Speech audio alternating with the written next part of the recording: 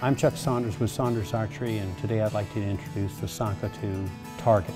Paddles are active, they're set up, ready to go.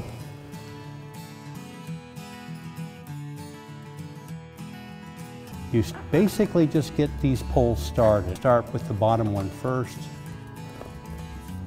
get it on a little ways, and then just work these other rods into place. The unit is industrial grade target. The materials are reinforced nylon, urethanes for the paddles, extruded vinyl for the front shield.